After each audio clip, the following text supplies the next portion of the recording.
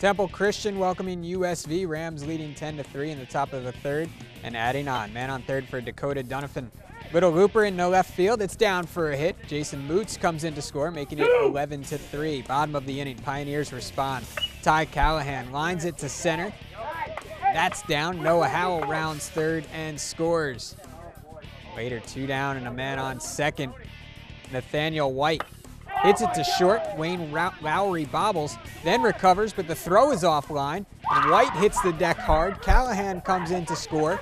That cuts the deficit to 11-6. Top fourth, Rams tacking on some more. First, Lowry comes in to score on the wild pitch. Then Jason Moots hits it on the ground towards second, and the ball finds its way to the outfield. Jaden Evans come on down. Upper Scioto Valley back in front 13-6 in this NWCC affair. Now Dakota Donovan keeps the rally going. An RBI single. Moots rounds third and scores. A lot of runs between Temple and USV, but it's the Rams who come out victorious 18-13.